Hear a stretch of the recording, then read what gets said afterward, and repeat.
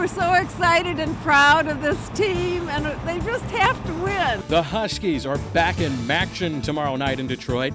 DeKalb's Islamic population is going through some serious growing pains, and why some NIU students are taking a vow of silence. We'll explain right now on NTC News Tonight.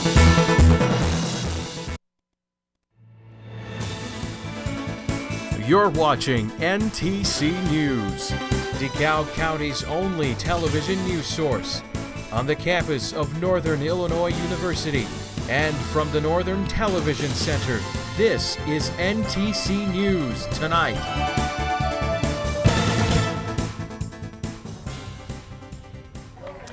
It's starting to become a trend. NIU's hitting the road to Detroit for the third straight season, and they're looking to win their second straight MAC championship.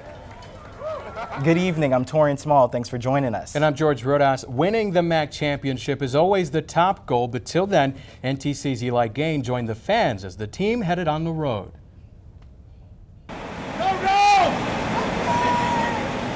The hype is finally here.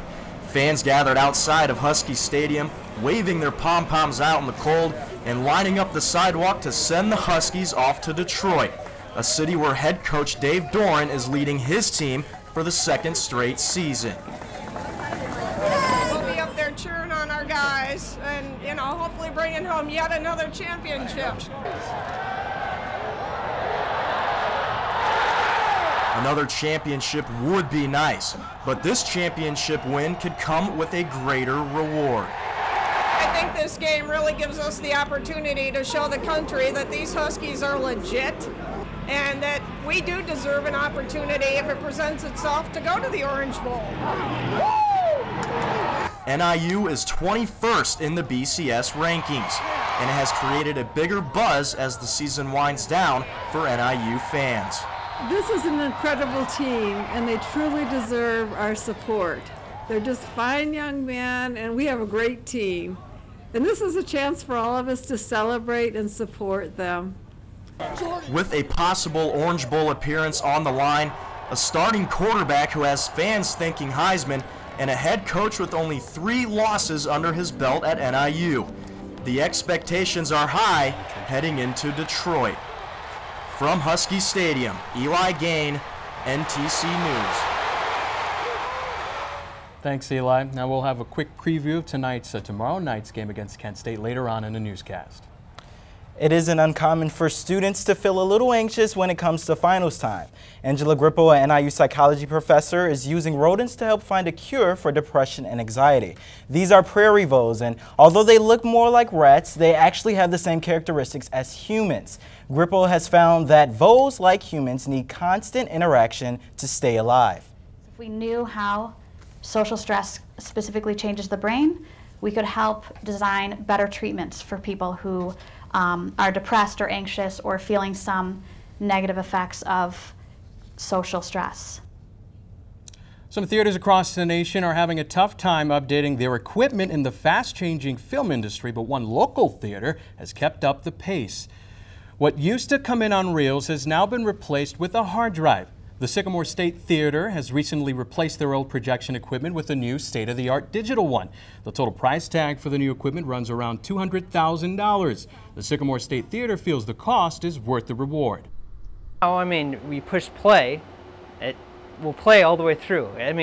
Once it's playing, you don't have to worry about it ever, and the good thing is that you set up a schedule for the week. We set it up on Thursday, and as long as the projectors are on, they're going to play. One local business aims to strengthen the black community in DeKalb. This is the Hospital. It's a new building in DeKalb that serves as a place for everyone and anyone's needs. The founder, Yolanda, hopes that the Hospital will provide shelter and a place for kids to get off the streets and stay out of trouble. It's a better place than at home because my sister is always whining. My brother is always trying to get me off task with my homework. You wouldn't think it, but DeKalb's Islamic population is going through some serious growing pains. NTC's Lauren Scott has more on a new plan that will allow the Islamic residents more room for their religious practice. Imagine having to pray every week in the basement of this local Park District building. Or here, in a corner room inside of the busy Home Student Center. This is the reality for many Muslims in DeKalb. They meet weekly here at Hopkins Park in the Student Center for prayer. While the Islamic community makes do with the resources they have, many hope to one day pray together under the same roof. I would like to go to the mosque because it feels different over there. Because it feels like our own place and it's much more better than praying in a room. This is why the DeKalb Islamic Society is converting this house into a brand new mosque. This building only holds up to 25 people, but would host up to 100 people on days of prayer. After several complaints from the neighbors, the police shut down the mosque 2 years ago. The new mosque will be able to hold significantly more people and will make it possible for the Islamic community to practice their religion the way they intended. That's how it's supposed to be, actually. Everyone just comes together and, it's a day of celebration with all your, religious brothers and sisters. And if the project goes as planned, the new mosque will be able to hold over 100 people, bringing the separated community together. Lauren Scott, NTC News, DeKalb. Thanks, Lauren. There is no projected time for this project to be finalized, though the Islamic Association is taking donations to help fund this project. Well, semester finals are almost here, and students will be turning to quick, high-calorie meals to cure their hunger. But if counting calories and watching your weight isn't your thing, McDonald's will do it for you. The fast food chain is no longer hiding its food's nutritional content. Calorie content is provided on the menu to make people more aware of what they're eating. It hasn't really necessarily scared customers away, meaning that they're able to see the information, so they're not coming. They found that consumers, when they do come to these restaurants, they still get exactly what they came to get. NIU's late-night ride services have been a reliable source of transportation for students at NIU during their nightly excursions. The school established the ride for students to have a safe way to get home when out late, but some have turned it into a taxi service. NTC's Mike Lewis tells us more. Where are you guys headed to? NIU's late night ride just picked up these passengers. It's a free and public transportation service that NIU offers to the community. Anyone can use it because it has a no questions asked policy. Riders use it to go from point A to point B. I use the late night ride service because I go out drinking with friends and we use the buses to get a ride back to our place because it's a responsible thing to do. But many students are abusing the late night ride. They're using it as a free taxi service, taking them all around town to places like Walmart, then Target. Driving to these areas increases the waiting time. As you can see, many students think that there's one car for the late night ride service. Well, in fact, there's 5, and one's taking off right now to pick up some students. But even with 5 vans, people are still waiting a long time for a ride. To lower the waiting time, 2 boundaries have been made, a red zone and a green zone. Anyone can get picked up in the green zone, but the red zone is more limited. You must show your NIU ID to prove you are a part of the school. Officials want the service to respond faster in the zones. So we want to get the maximum number of people, but we also want to reduce our response time. If you call, you want to ride when you want to ride. You don't want me to say, hey, well, we have a van at Walmart, we'll be there to pick you up in an hour or so. And so our job is to take care of the community as a large. Although the changes are in effect, exceptions can be made on a case-by-case basis. In DeKalb, I'm Mike Lewis, NTC News. Thanks, Mike. Late Night Ride made the changes to make the service more efficient. A local nonprofit business in downtown DeKalb is now open for late dinner. Feed 'em Soup will now be open after dark from 9 p.m. to 3 a.m. on Thursdays through Saturdays. Students studying late for finals can choose from a menu of items such as burgers, sandwiches, and breakfast food. All of the money raised will help expand the Pay What You Can Wednesday dinner service. Well, it's in the talks that the Voluntary Action Center may be expanding their facility more than 6 times its current size. The center will team up with the city of DeKalb and receive several grants in order to fund the expansion, which may cost up to $15 million. After the expansion, Meals on Wheels will be able to provide more services to the community without having to worry about issues with space. The county board passed a resolution that would enable us to potentially secure county land. They would retain ownership, and we would be able to get grant money from the Department of Transportation. The expansion will allow more buses, including the shuttle to the Elburn Metro Station and Kishwaukee College. For all you music lovers out there, the Kishwaukee Orchestra is putting in its Winter Wonderland show on Saturday. The concert is at Botel Memorial Concert Hall on the NIU campus. The music starts at 7, featuring music from Haydn's Toy Symphony, and will end with a seasonal sing-along.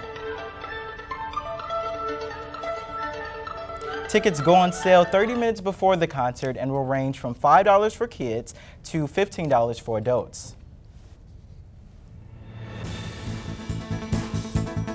I'm meteorologist Kyle Keel outside of our studios today, and boy, what a great fall day we've had. Nice and sunny skies, just a few high passing clouds. How long will this nice weather last? I'll have your full forecast coming right up.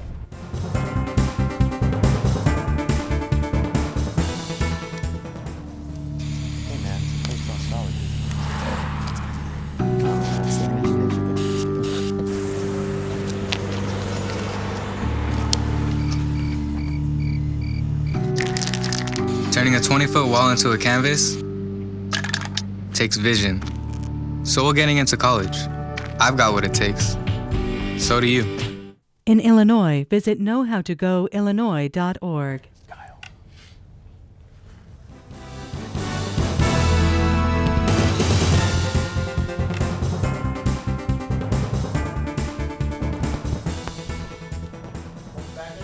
You had a great Thursday, and I hope you were able to get out and enjoy the weather because it was a nice fall day. We were well above average for a high temperature around 51 degrees. We saw a low this morning around 27, and our average high temperature for this date is 39 degrees, so we were well above average, and that trend is going to continue as we head throughout the next few days because you can see on our radar that there's not much going on east of the Rockies, but on the West Coast, our friends on the West Coast, they're getting a lot of rain showers and thunderstorms and even some snow in the higher elevations. That's associated with a low pressure spinning in the Pacific Ocean. Fortunately, that's going to move off into Canada and not affect our weather because we have this weak surface low pressure located out to our west, and that has a stationary front along it, and basically the stationary front doesn't have moisture to deal with, so that's why we're seeing all these sunny skies and not many clouds. But unfortunately, we could see a few more clouds as we head into tomorrow. That low pressure is going to, with the stationary front, is going to sink southward, giving us a little more cloud cover. And off to our east, you can see here in Detroit, they are going to deal with some rain showers and some snow showers if you're going to support the Huskies. Northern Illinois is, of course, playing against Kent State, and we could be talking about a few rain and snow showers, a high temperature around 38 degrees, and kickoff is at 6 o'clock. So if you are headed out, make sure you bring a jacket or an umbrella. It's not going to be a complete washout, but nonetheless, you want to be prepared for some cool weather. And if you are headed back Friday night, again, more of the same pleasant conditions here, maybe a few clouds associated with that stationary front, but that front's going to lift northward as a warm front on Saturday, bringing us some warmer conditions. And as we head later into the day, we could be talking about a few scattered showers, but most of Saturday does look pretty nice beside a few clouds. So hopefully you can get out and enjoy the weather before we get some rain into the picture. Tonight, mostly cloudy skies, patchy fog toward the morning, a low temperature of around 36 degrees. As we head into tomorrow, partly cloudy and pleasant, once again, well above average, a high temperature of around 50 degrees. Tomorrow night, again, partly cloudy skies, a low temperature of around 37 degrees. And if you caught our low at the beginning of the segment, our average low was 23 degrees, so we are definitely unseasonable for this time of year. And as we head into Saturday, mostly cloudy skies, a chance of some afternoon showers, a high temperature of 50 degrees, but notice those 53 degrees, and those winds are going to pick up from the south at 5 to 15 miles per hour, bringing in that warm weather for the rest of the weekend. Sunday looks to be mostly cloudy, around 60 degrees, and we introduced some rain showers and thunderstorms on Monday with a high temperature of 62, and unfortunately, back down go the temperatures on Tuesday, 48 degrees, and looking past that, looks to be right around average for this time of year. That's all I have for weather. Let's head back to George and Torian at the news desk. Thanks, Kyle. You may have noticed all over campus, students are either wearing signs or placing tape over their mouth. They're calling it a day of silence. Raven Ware is with us. She is the program chair for the Sisters organization, the organization that put it together. Thanks a lot for being with us today and breaking your vow of silence to speak with us today. We really appreciate it. So, What's the meaning behind the Day of Silence? It's in honor of all the wrongly incarcerated and convicted people in jail or prison. And also, a friend to a couple of us is actually experiencing this right now, so it kind of hit home for a couple of us. So outside of the obvious, not being able to talk, what else are students sacrificing for this vow? They're sacrificing not using any means of social media unless it's for promoting or pubbing the event. I have to ask, is this a race issue? It's more predominant in the black community, but actually out of 300 exonerations post-conviction, there were 187 African Americans, 86 Caucasians, 21 Latinos, 2 Asian Americans, and 5 race who was unknown. So what do you want to see come out of this? We're hoping to try to make a change, you know, try to open people's eyes to what's going on and to show like how unjust sometimes, you know, the law can be. So there's plenty of ways to bring awareness to a cause. You guys chose silence. Why silence? We tried to do something different. A lot of people do walks, a lot of people, you know, get together and they try to make a difference, but we wanted to do something a little different, and we figured if we could come together and all be silent, sometimes silence is the loudest thing. Are you getting any reactions from people? When I went to work this morning, actually, a lot of people were asked what we're going on, and they actually offered to participate, and in the Student Center as well. We got a lot of people of different races to participate as well. Are you guys planning maybe any other kind of ways of bringing awareness, maybe partnering up with any other organizations? What's next for this? Well, we actually did partner up with some other organizations today, but this is something that we can maybe make annual and maybe actually have people come out and speak who have, you know, dealt with this or have went through this. Well, thank you, Raven, for joining us today, and best of luck to you and the students that are involved in today's activity. Yeah, thanks. Thank you. Syrian rebels continue to shoot down government aircraft. And somewhere out there, 2 people are spilling $500 million. Here's what's in today's World Watch.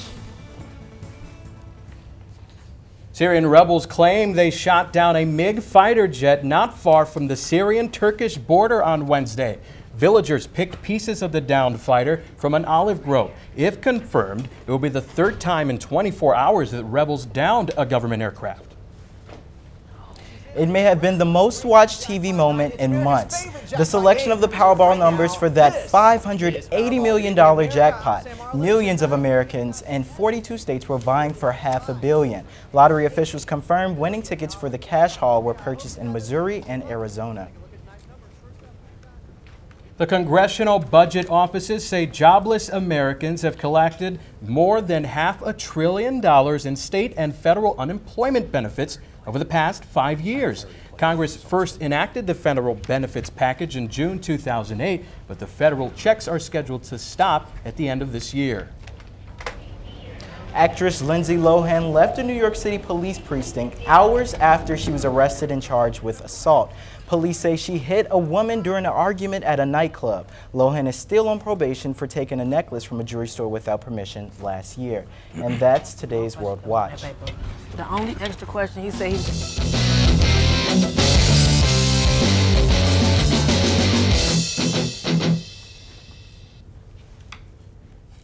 I'm Eli Gannon with NTC Sports. This is it, ladies and gentlemen. NIU versus Kent State for the MAC title. Now, both of these teams are ranked in the BCS with a possible BCS bowl game on the line. That's the Discover Orange Bowl. So not only is this game huge from a team standpoint, it's huge for the entire Mid-American Conference. Now, in a press conference earlier this week, Dave Doran, quote, said, "I know our players and their players are excited about the implications if either team could win, what it would mean to their university from a BCS standpoint.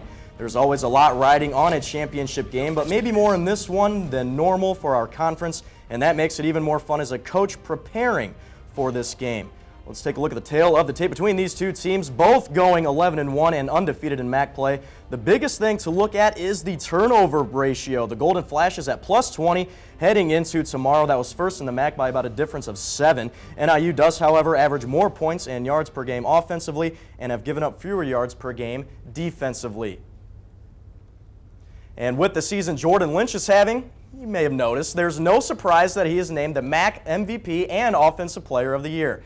Lynch is the 3rd Husky in the last 3 seasons to win the Vern Smith Award, following in the footsteps of Chandler Harnish and Chad Spann. The numbers he's putting up are almost jaw-dropping. He has 2,700 yards through the air, 1,600 on the ground, 39 total touchdowns. Lynch is also up for a top 10 finalist for the Manning Award. That goes to the nation's top overall quarterback. Lynch wasn't the only one recognized for his play this season. The All-MAC team was released this week, featuring some more NIU Huskies. 5 of them are named to the first team, including Jordan Lynch and his main target, Martell Moore. Sean Progard, Jimmy Ward, and Alan Baxter are representing the defense. Linebacker Tyrone Clark and offensive tackle Tyler Lose are selected to the All-MAC second team. So, big game going on. Hopefully you guys get the chance to make it to Detroit tomorrow night. I know I will be. If you can't make the trip, you can watch it on ESPN2 at 6 p.m. Central Time. That's all for NTC Sports. Let's toss it back. Thanks, Eli. Coming up, a battle to the death. Well, figuratively. We'll explain later.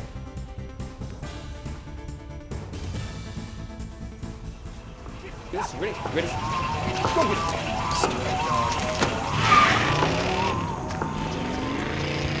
Oh, come on, Randy.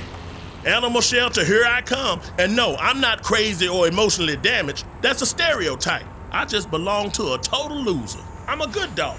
So if you want a pet, adopt. And if you see Randy, tell him he dropped his wallet.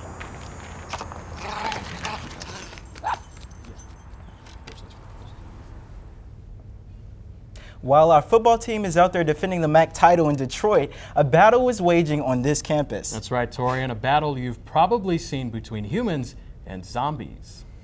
The apocalypse has happened, except it starts with only one person who you can't tell is a zombie, and then they start infecting everybody else. I heard about the game at NIU my freshman year. Shortly after move-in week, a bunch of chalkings went up around the residence halls. I was living in Grant at the time, and me and my roommate were like, that looks really cool. And so we went to one of the info meetings and went from there. Don't walk straight down Lucinda Avenue, you know, walk off to one side or the other. Either, you know, if you're going to the engineering building, you can actually cut up north through some of the back streets up there, less people up there, or if you're going to DuSable, you cut south of the recreation center instead of going straight down Lucinda, because it's very hard to see other zombies in a crowd. You are constantly looking around, making sure, you know, other players aren't getting too close, because you never know, another human could be that original zombie. I like HVZ is because it's a way for me to have fun while also getting outside and getting some exercise, because you're running around, you end up getting exercise when you're running around. Enjoy meeting people. It's a great way to meet different people.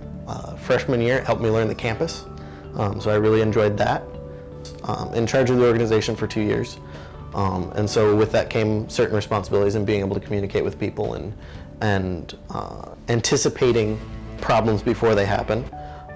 I did not anticipate that when I first joined HVZ as a freshman. I did not expect to become president of the organization.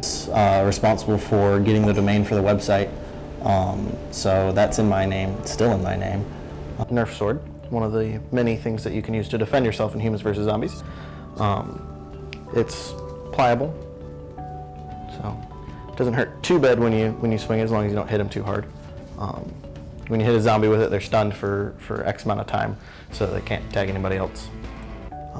Plenty of other Nerf items. They also have axes and maces and other things. Plenty of other things. You can also make homemade ones that are quite like this. You also have your bandana, camouflage. You can wear it on your head for zombie, or you wear it up on your arm for human. All of them need a strip of duct tape. Mine's orange because I was a officiator of the game. Regular players have silver.